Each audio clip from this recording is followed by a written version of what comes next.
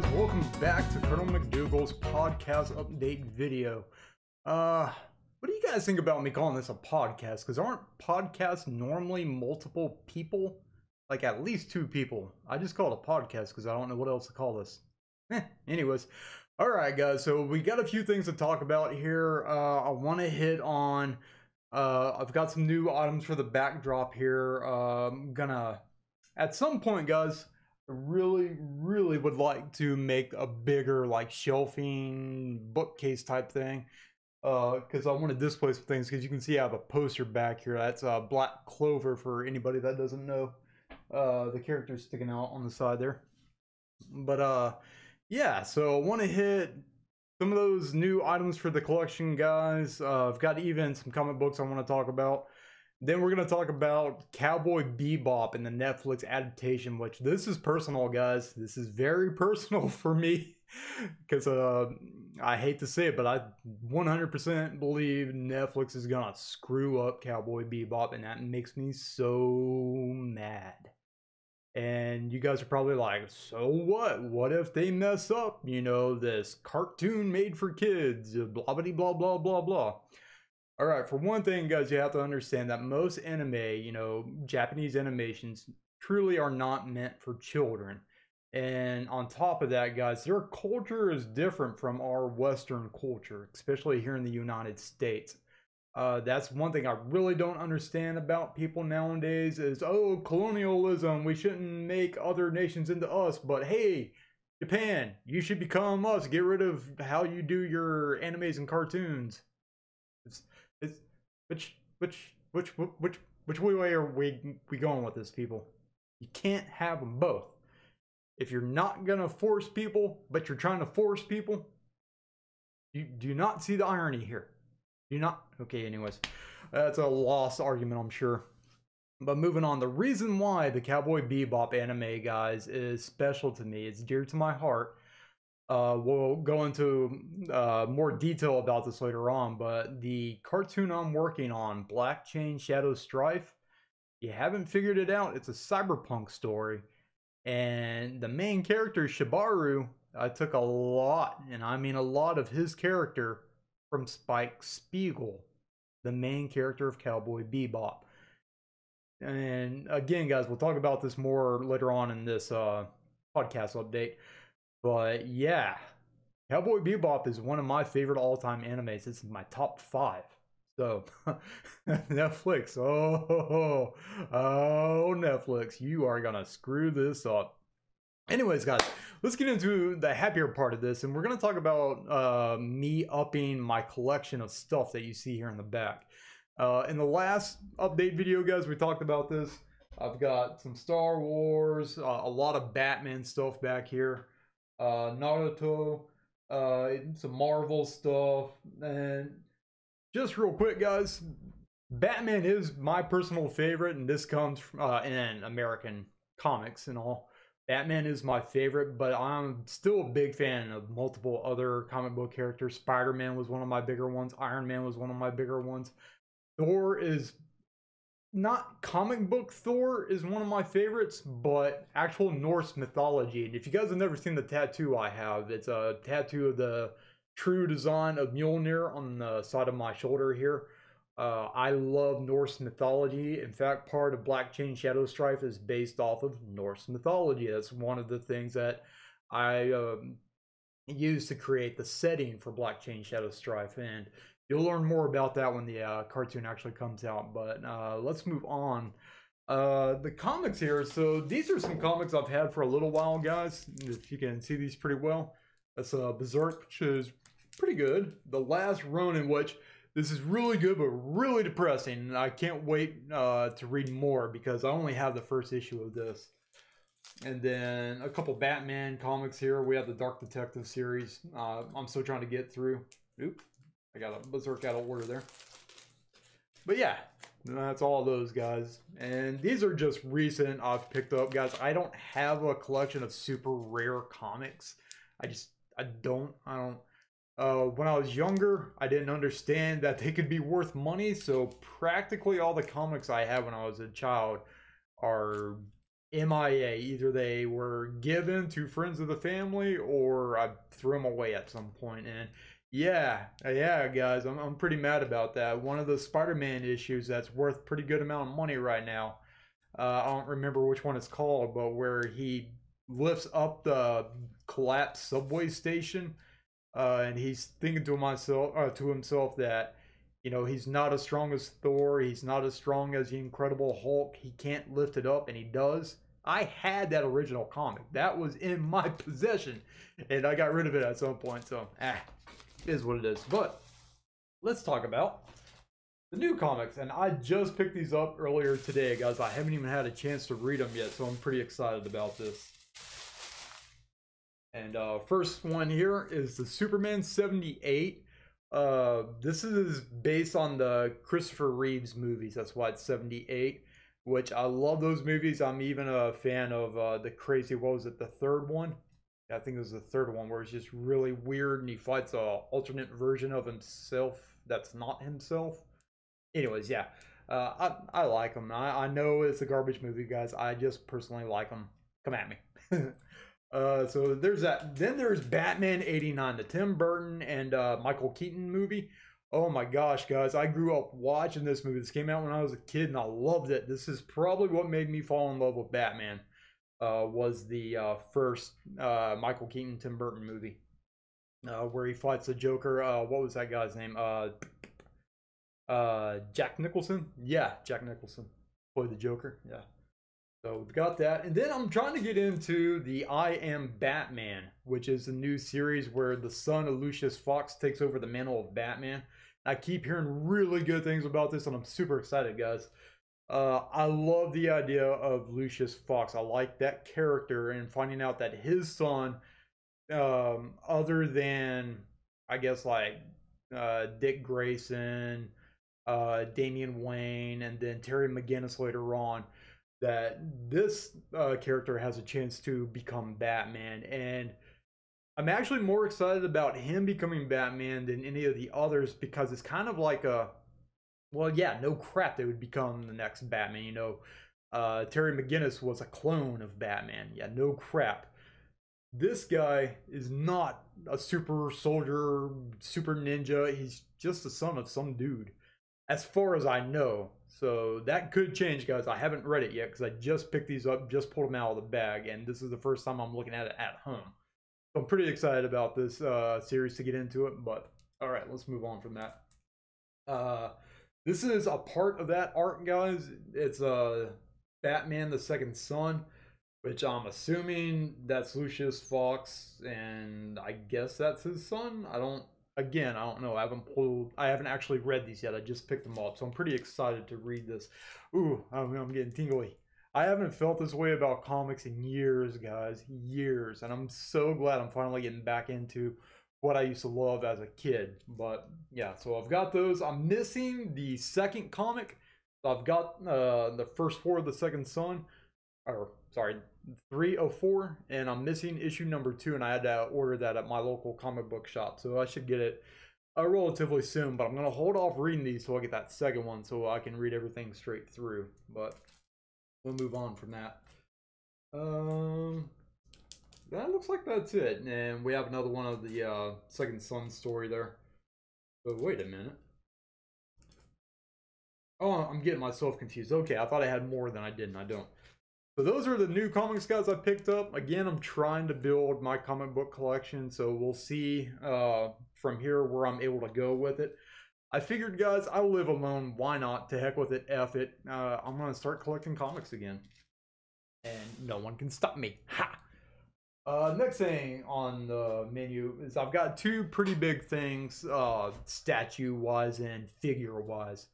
I'm a huge John Wick fan. Keanu Reeves, dude, shout out, man. Holy crap, these movies are amazing.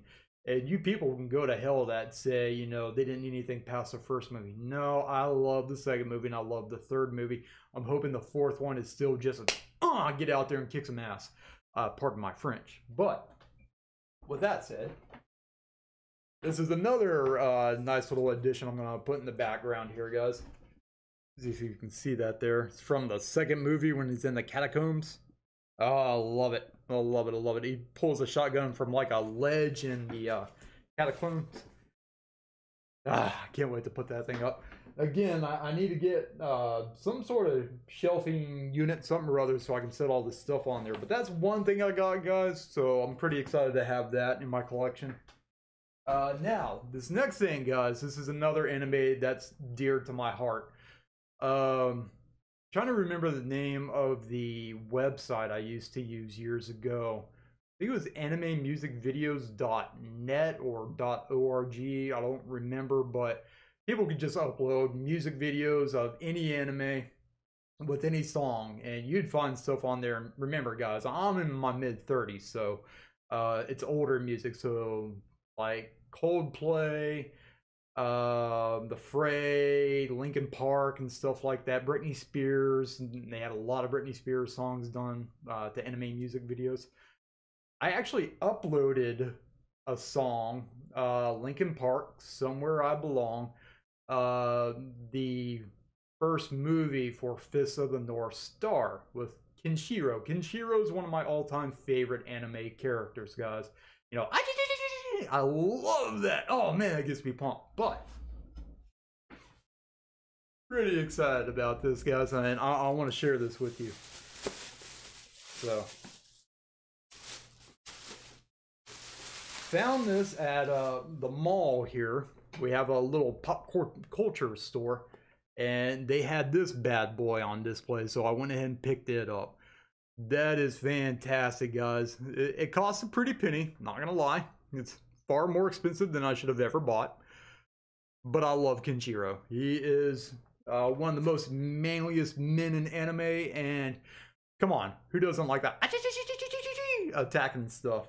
It's up there with if you guys have seen JoJo's Bizarre Adventure, I believe it's on Netflix right now. The Star Platinum stand that the main character uses, Joestar. I think that's his name, Joestar, or was his name? No, he had a different name, didn't he?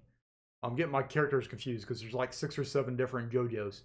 Anyways, Star Platinum, his I 100% believe they got that from Kenshiro's because it's the same type thing. I could be wrong about that, but all right. So moving on, guys, those are things very near and dear to my heart that I wanted to share with you, and I'm pretty excited again to get back in the comics. Guys, I love comics. I grew up reading Spider-Man. You know, whenever my parents could afford it, they would always pick me up a Spider-Man, a Batman, or I think I had a few Iron Man even. And those were my big 3 growing up. I had 1 or 2 others, but those 3, Batman, Iron Man, Spider-Man, those were my top 3.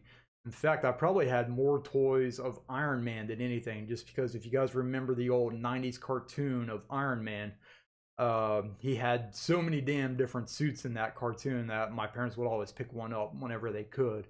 And shout out to mom and dad. Thank you.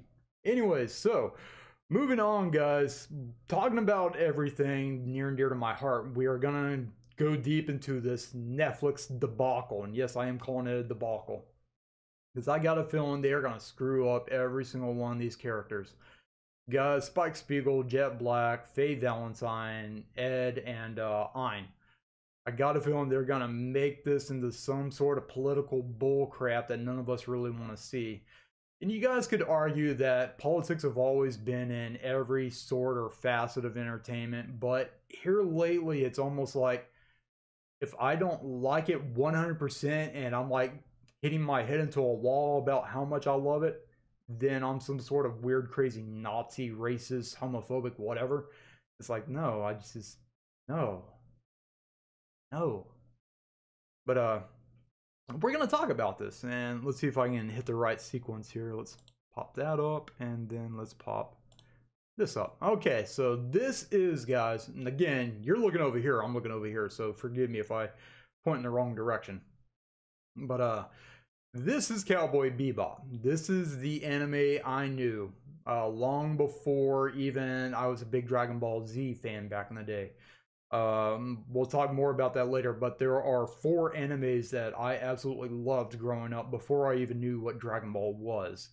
So we'll get to that after we talk about this. But this is Cowboy Bebop, guys.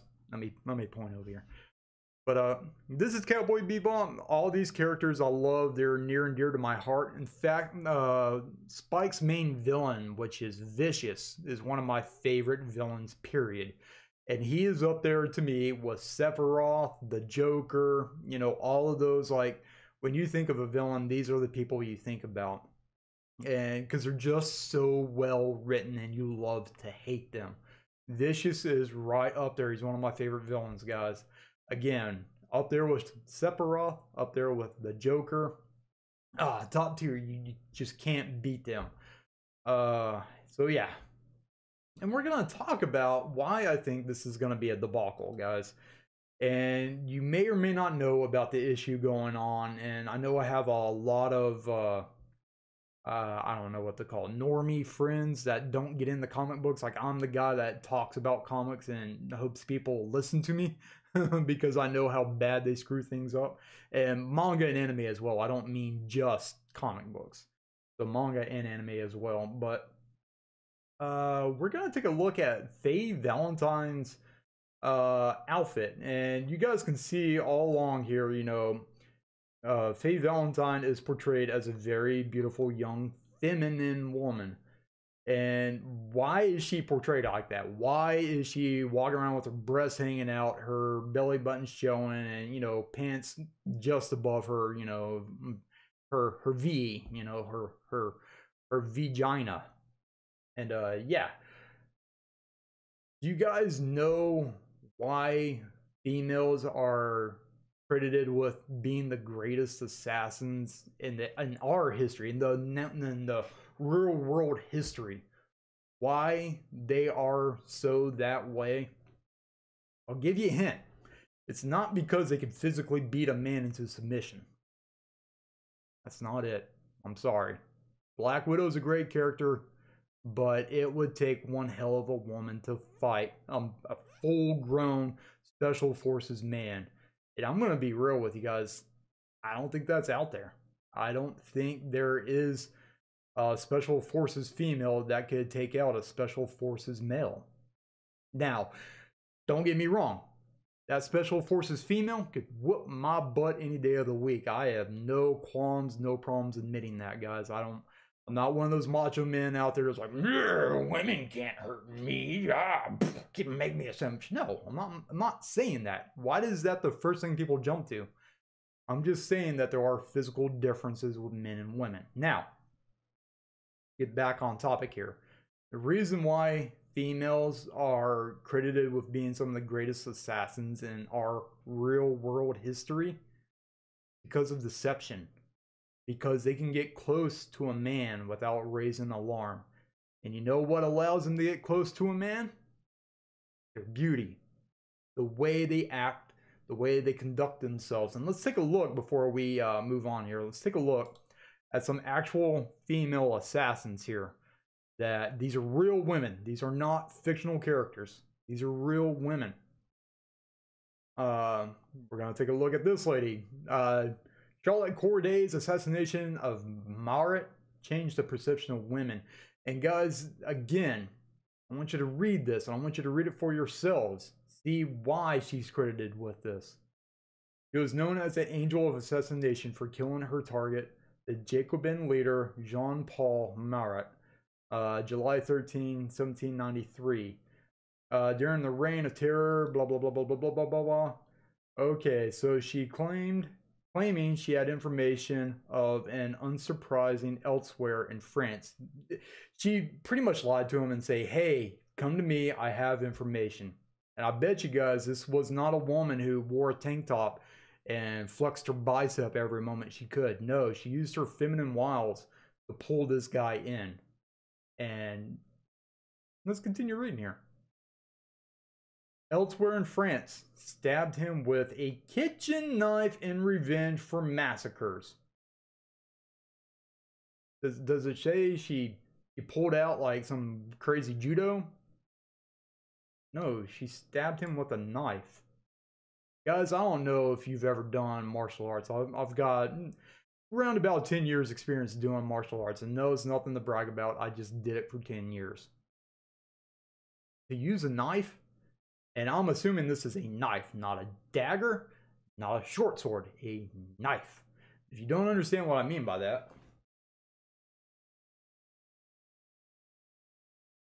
her kitchen knife was probably smaller than this thing. And this is just my regular old carry pocket knife, guys. What is that, like a 6-inch blade, I believe? So she might have had a 6-inch blade, but it was probably like half the size of this thing. You have to get in close, guys, to make this effective. Get in close. You didn't knock him down and then stab him. She got in close. She went, oh, you know, oh, Mr. Jean-Paul. Oh, bam! Oh, eat it, son. That's what she did. Now, I don't understand this whole world where women have to be just as macho as men. It's like, okay, I have no problem if you're a female that wants to be macho. But by God, you got to understand your strengths and weaknesses. Just the way the world is. Anyways, I'm done talking about that, guys. Again, just look at this thing, guys. This is all full of women. Look, this lady is a famous assassin because she poisoned someone. Not because she beat a man into submission. And look at this one. This chick, where does it say? He shot before shooting him 3 times. He didn't beat him into submission. I'm sorry, Wonder Woman, but this is the way it is. It's the feminine wild. It's the thing of, wow, this girl is beautiful. She's petite. Man, I could make love to this woman. Oh my gosh, I want to hold her in my arms. And that's when a woman strikes her hardest.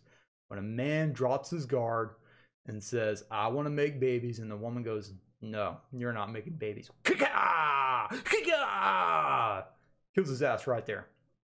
But I'm talking about all these guys because we're going to move on to Faye Valentine's character in Cowboy Bebop. Alright, let's pull this up. And there are more females, guys, but it's all the same. This chick was known to seduce policemen prior to attack, and she would kill during all that. Another woman, she was orchestrated assassination of a Roman emperor, I believe. Yeah. But yeah. Anyways, Faye Valentine's character, guys. All right, let's take a look at something here. So this is her profile about who Faye Valentine is in the anime, not the Netflix adaptation, the anime. And we're going to talk about this right here.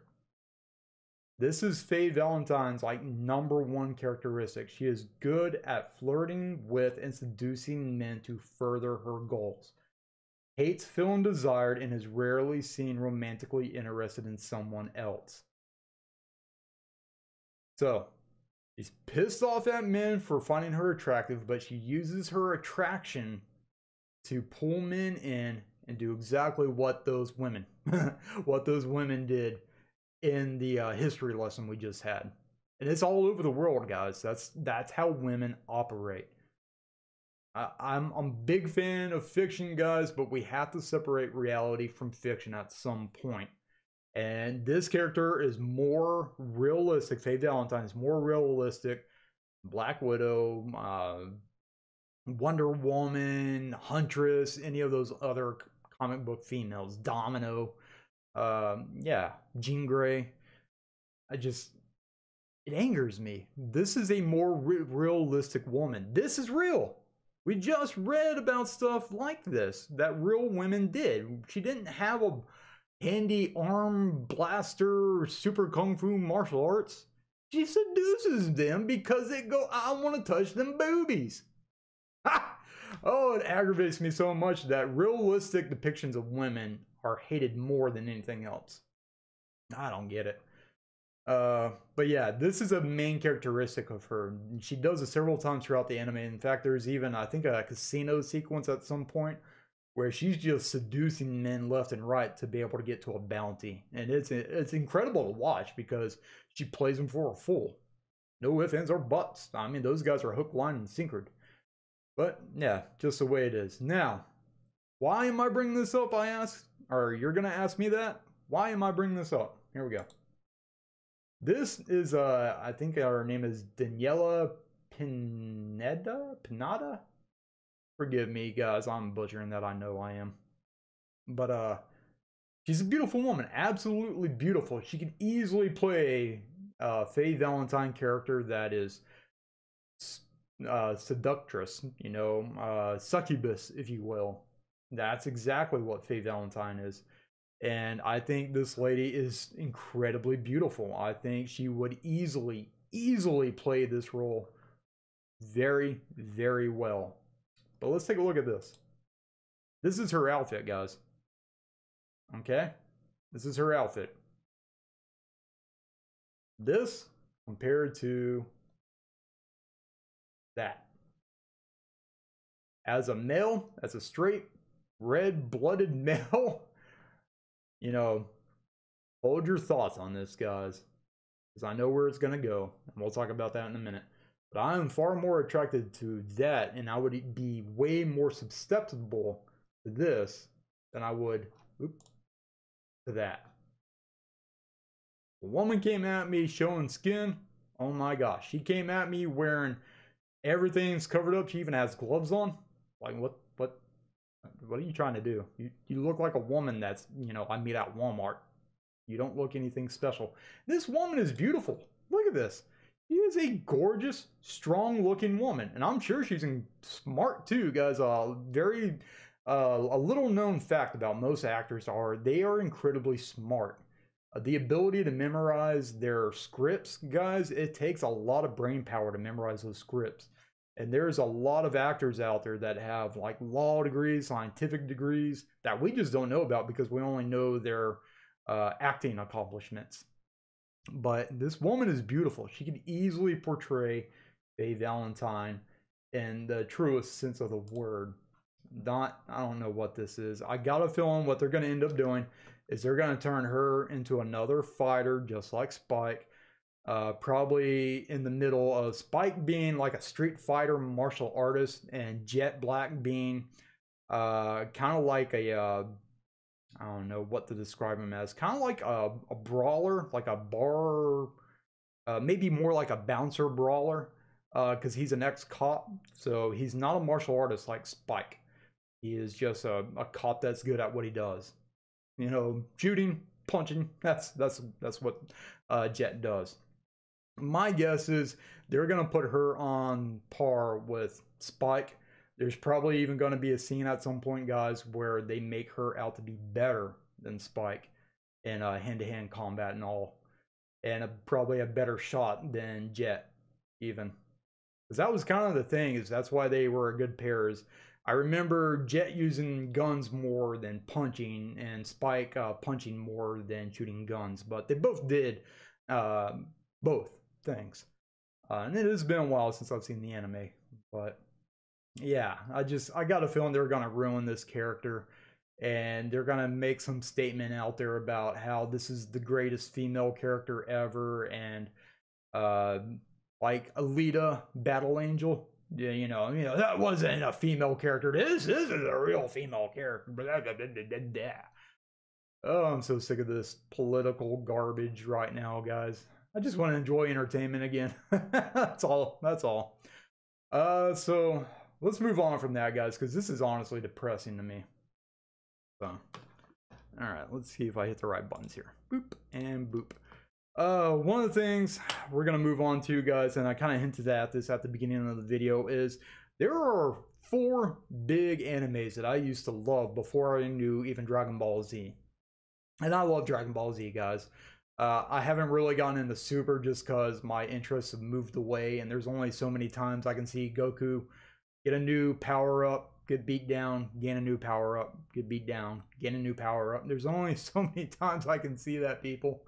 I love Goku, I love Vegeta, Piccolo, Trunks, all of them. I love them. But there's only so many times you can watch the same formula over and over and over again. But my 4 big ones before I was a Dragon Ball Z fan. First and foremost being Rurouni Kenshin. If you guys have never seen the Rurouni Kenshin anime, there's a OVA series. There's Trust and Betrayal, and then Reflections, I think, is Trust and Betrayal parts 1 and 2. Reflections, I believe, is parts 3 and 4. Or was it just part 3? I don't remember. Really good OVAs, and the animation in there is amazing. Oh my gosh, they're great. But the old Rurouni Kenshin anime, I think it started in the late 80s and finished sometime in the mid 90s. It's a great anime, guys. Never seen it, check it out. Next to that, guys, is Trigun. Trigun with Vash the Stampede. Oh my gosh, I love that. Wolfwood still makes me cry to this day. And if you guys have never seen it, I don't want to spoil Wolfwood. But yeah, he's got one of the most touching sequences in any series, fiction, whatever. It's one of the best. Like, you know, that was probably the first time, other than Optimus Prime dying. Yeah, give me all the hell you want. Other than Optimus Prime dying, it's probably one of the first times that like a cartoon or something made me cry. And I'm not talking about I'm talking about, man, that's pretty touching. Dang. Oh man. Oh, someone got onions in here. Woo, y'all get them onions away. all right, y'all know what I'm talking about. Next to that, guys, is gonna be Macross, or Robotech for the uninitiated. But I used to love Macross. The story of shoot, what is his name? Rick Hunter? Was that his name? I think that was his name, Rick Hunter. It's been a long time since I watched Macross. Yeah. And then the Macross Plus movie is one of my favorite anime movies with Osamu. Osamu is a great character, and I love the entire story of that. Especially at the end sequence when you get to see Osamu.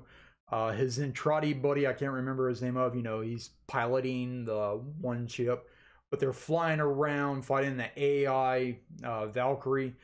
And Macross itself, the battleship Macross, is just there, like, bah, bah, bah, bah, bah, bah, bah, and they just can't knock down Osamu, and I love it. It's a great movie. But the fourth, and probably, for me personally, guys, I would put it at number 2. Rurouni Kenshin is probably number 1. But the second biggest anime for me, and you guessed it, Cowboy Bebop. I love the story of Spike Spiegel. That's one of the best story arcs I've ever seen. And if you guys don't know his story, spoiler warning, you may want to skip ahead just a few seconds, but he's an ex-mafia, I believe, hitman, or maybe it was a bodyguard. But he goes against the wishes of his mafia that he's entwined with, and yeah, kind of goes from there. And that's where Vicious comes from and all that, and it's a real good backstory. Again, guys, Cowboy Bebop's one of my favorites. It's in my heart pretty solid. And Chain Shadow Strife, I take a lot of inspiration from Cowboy Bebop, guys. Shibaru, the main characters, I took a lot of his personality from Spike Spiegel. On top of that, if you guys didn't notice in some of the pictures from the Cowboy Bebop, but Jet Black, his arm is robotic.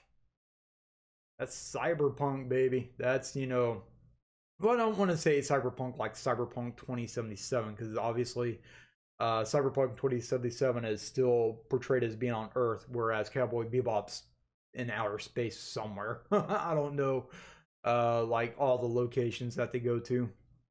But I think it may be here in our solar system. I don't remember where they actually have it located. It's been a while. But I took a lot of inspiration from Cowboy Bebop. And to go with that, guys, obviously I took inspiration from Metal Gear and a lot of the stuff I do. Metal Gear is one of my favorite video games for Chain Shadow Strife. And on top of Metal Gear, I took a lot of inspiration from Naruto. Naruto is probably, in current age, my favorite anime, period. It's just, there's to me nothing that beats Naruto. I love that series. Boruto, I kind of fell off the edge with Boruto just because there's so much filler and I'm waiting for it to get back to the main story. So I check in every now and then to see if they're actually addressing the story with the shoot, I forgot their name. The Atsutsuki. Forgot how to pronounce it. Kaguya and Momoshinki. I think it's Momoshinki. I think that's what it's called. I don't remember. But anyways, yeah. Waiting for them to address those characters and the connection of Naruto, Sasuke, and the eye that Boruto ends up having at some point. Which I get it, guys. They're long descendants of the Sage of the Six Paths, I think he was called. Yeah, I think it was Sage of Six Paths. I get they're descendants of him, and he was one of the Atsuki, I believe. Man, that's gonna really kill me if I'm not pronouncing that. I think it's Atsuki, but we'll move on from there. But yeah, guys, Black Chain Shadow Strife takes a lot of inspiration from those three things I just named. And yeah, Cowboy Bebop is one of my favorite animes as well. And I don't understand why we feel, or modern day culture feels the need to change things. My parents used to say when I was when I was a child, the children's, that they're gonna take the heroes you love and they're gonna kill them. They're gonna turn them into the bad guy. They said that with the Mission Impossible movie, Tom Cruise, the first one, where Peter Phelps ends up being the bad guy. They said the same thing I'm saying now. And I see that all over the place now, and it's really starting to piss me off. Because I thought they were just being silly. It's like, oh, well, you know, things got to get updated. But it's like, no, you grew up with these characters. You identify part of your soul with the story that this character has. And when it's changed and manipulated for people for whatever reason, that's a problem, guys. That's a big problem. But anyways, so if you guys notice, originally I was planning on yesterday. Well, by the time you see this, it's going to be September 7th, which will be a Tuesday. This past Sunday, which was the 5th, I was planning on releasing the first episode of Black Chain Shadow Strife. Guys, it's just not going to happen. I'm putting way too much care, detail, and effort into the last few seconds of the cartoon. And you just wait, guys. It's... Oh, I wish I could show you, but it would ruin it, guys. It would ruin it if I showed you anything. But I'm doing some pretty cool things. I'm making a fluid fight sequence. I've got, obviously, swords going crazy. These big mechanized robots going crazy. And a new character that's introduced at the end of the episode that I haven't shown you guys anything about. But a new character comes in, and it's just phenomenal. Like, I'm happy with the results I'm getting, the work I've put in. I get to see everything, and I've even got like a work in progress, WIP as we call it, where it looks great. And I'm gonna give you guys a heads up that, again, I think I've mentioned this before, but this is gonna be kind of like a 3-part thing on this first episode. You're gonna see flash animation at the beginning, which I'm no longer doing that anymore. When you see the last sequence of it, that's it. No more. Goodbye, flash animation. Moho animation, you done pissed me off. Goodbye. Then just after that, you're going to see my frame by frame starting with TV Paint. And there might have been 1 or 2 sequences done with, shoot, what's the other one? Clip Studios animation.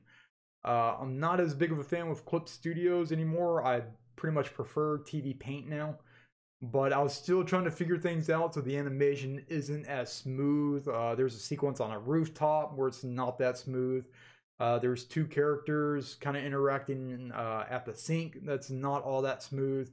And then the beginning of the end of the episode, and you guys will see when it comes out, it's a little rough. Hang in there, get to the fight sequence, guys. I figured out a lot of stuff, and I want you guys to see that. I want you to see kind of my timeline of, okay, he's starting here, he's figuring things out here, he's got it figured out here, and I can only get better from here, guys. And that's the part that's got me super excited. I'll go ahead and tell you, I don't put shading into a lot of stuff.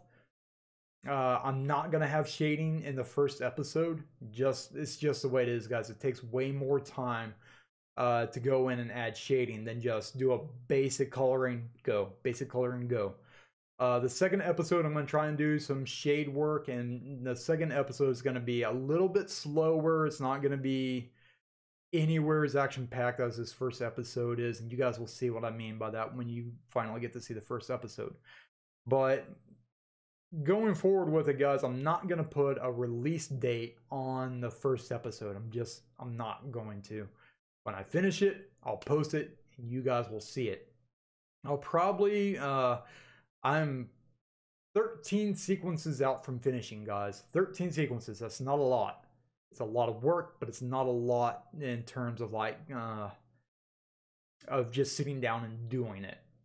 My biggest problem is I work a job. I have a 40+ hour a week job, and that's my biggest problem, is taking time to sit down and do that. And, there are other things in life I want to enjoy, like today being Labor Day. I wanted to sit down and watch The Dark Knight Rises, the Christopher Nolan Batman movie. I love that movie, even though Tom Hardy's a great actor. But we're not going to get into this right now because I'm just going to go off on a tangent, and I want to end here, guys.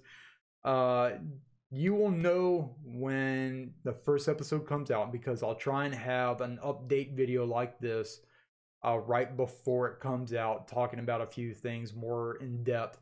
Then I'll release it, and then I'll release a podcast update video alongside it, and I'll talk about what was going on in the creative process with the episode, and I'll kind of like I did with Blue Collar Life. There's a podcast video that goes with it when I released it. But yeah, we're gonna cut it here, guys. Thanks for hanging out. Thank you, and we'll see you guys in the next one. Later.